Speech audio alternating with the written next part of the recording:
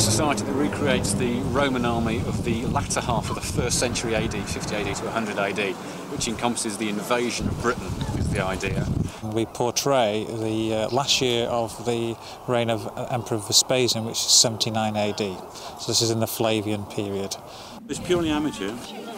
We needed to raise some funds for a village hall, and we made 8 suits of armour, and we raised the funds for the village hall. It started building, and we thought, well, it's silly to throw the armour away, what can we do with it? And so we thought that we could form a Roman group, so we formed a permanent group. Of the Roman army was the legionary soldier. His equipment, to a certain extent, is dictated. I got into it through an interest in the Romans.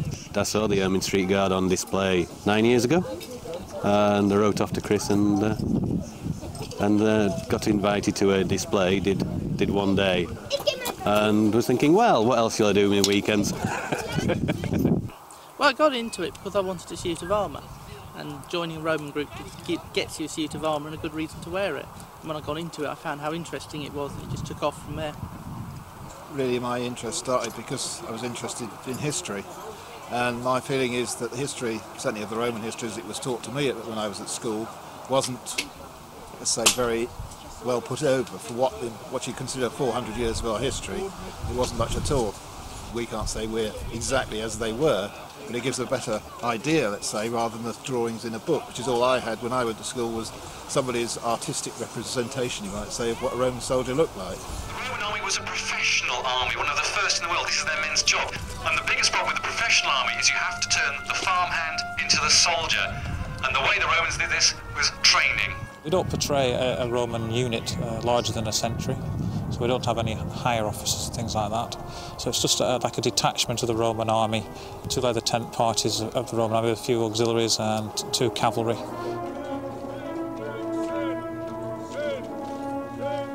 I'm in the equipment of a Roman centurion. Centurions always wear their crests across the helmet from side to side in a transverse manner. They generally are in mail shirts or scale shirts. They're the only ones who wear greaves on their legs as a badge of rank. I've got medals called Valory on my chest, which are being awarded for valour in battle, as are the torques on the shoulders. And I also always carry a vine stick as a badge of office, and also used for discipline on the men. For offensive fighting, you carry a short stabbing gladius, like so, which is much shorter and lighter than the Celtic sword, and used rather more like a bayonet or a dagger. And basically you just stick it into the stomach of the enemy, because 3 or 4 inches of it into the stomach will kill. In Roman times, if you got a stomach wound, it was invariably fatal. That was the main form of defence. When you get armies packed together, the big slashing swords are very difficult to use because you need room to swing them. The short stabbing sword, you don't need hardly any room at all to use. See, most of the protection is on my shoulders and my head. It's because the people we're fighting, the Celts on the whole, use large slashing swords to attack on the top of the head. So a lot of my armour's up here, which is why my legs aren't particularly armoured, because you simply didn't attack that area with those sorts of swords. It gives you a sense of touch with the history, which you don't get off watching the television off the internet. Whereas when people come to a display like this and they can talk to people who are dressed as Roman soldiers and get some idea of what Roman life was like in the army. The public do like to get a handle on things, to actually touch and feel items and see things live. For dropping on the ground, scatter them out, and you've always got a spike up. And they'd be used in battlefields or on roads to slow down the enemy. That one as well, which is the big brother of them, should be hammered into the ground, and that's left sticking out. You can imagine running across the field, especially in bare feet, and with a fish hook as well. You're not going anywhere after being stapled onto that, so you're immediately in trouble. It's real, you know, they can almost participate in it, you know, they can handle it and get involved with it almost. And people can come along and see various items in our encampment. So they're not just seeing the equipment, they're also seeing the daily life of a soldier on campaign, the type of food they had, the medical care, the different probes for taking spearheads out, etc. The doctor would come along and go after it with one of these. and then you'd try and sterilise it, so you'd heat this up to red hot, and you'd put that in the whole zone, try and burn the whole thing, sterile, try and cauterise it. But we do happen to know that they liked cauterisation. They thought it was a great way of curing things, including hiccups and diarrhoea. So, would you believe that? The Ermine Street Guard works closely with academics, archaeologists, to perfect their equipment. So over time that equipment has been developed with new finds, so we're always refining the items and equipment that we have as new research finds how it's been used, or whether what we've actually reconstructed is incorrect because they found something else that proves what we've done is incorrect now. Before we started doing this, people had only a vague idea of how the armour went together and how the equipment worked. And it's only by producing it, wearing it and trying to use it, you actually find out what works and what doesn't.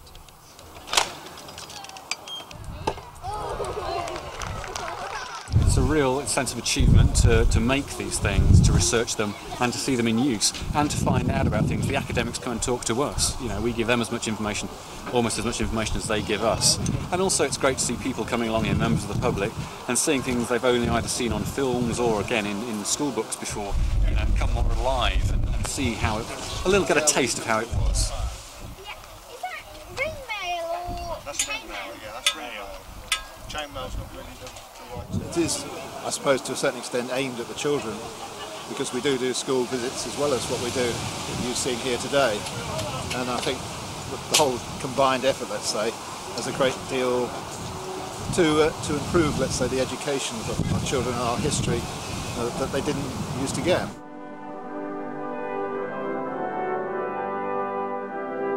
Well, the Romans were actually in Britain for 400 years, so it's quite a long time to have that kind of cultural contact. There is quite a large Roman influence. It influences our architecture, our language. There's an awful lot of Latin in English. The road system, and a lot of our ways of life and things, our laws, and a lot of things that we do, parts of our language, etc., all influenced by the Roman occupation of Britain. As the Romans tried to use their civilization to pacify the local tribes, the Romanisation involved introducing the locals to luxury items, etc., and by that way they could forget about their warlike nature. This is part of the personal hygiene routine of your average Roman soldier. I know what that's for. No toilet paper in the Roman army, so you'd have all of these sat in a little jar of vinegar, pop it out, and then when you were finished doing your business. Well, the Romans civilised us and taught us that being one country was a good thing. If you look at a lot of countries in Europe, they were little countries and they got invaded and beaten up a lot. But because England was historically one country, because of the Romans, we didn't get beaten up and invaded much. And by this time, even the soldiers weren't all Italians. They were given citizenship to many ex-soldiers, so you'd have had people from France and Germany in the ranks as legionaries, as citizen soldiers. And in another 20 years with the Emperor Hadrian, then you had non-Italian emperors. He was Spanish. And imagine yourself to be the Celtic enemy.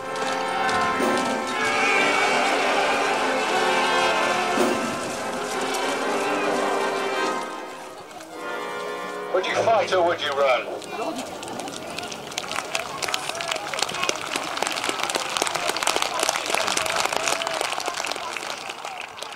Romans regain their formation and the centurion makes his apologies to the small child he's just stood on. The past is interesting because it's an unsolved puzzle. We don't know everything about the Roman period, and it's interesting to discuss and reconstruct and actually explore things that people haven't done before. It's getting far more popular, especially on the continent. You know, we get quite a good welcome in France and Belgium, Spain, you know, terrific crowds. This is the 30th anniversary of this particular society, and when it started off, almost no one else did this. We were the first Roman group, and one of the first groups to reenact any period. And now there are over a dozen Roman groups in Britain alone, and there seem to be more, and the crowds get larger. It certainly seems to be getting more and more popular.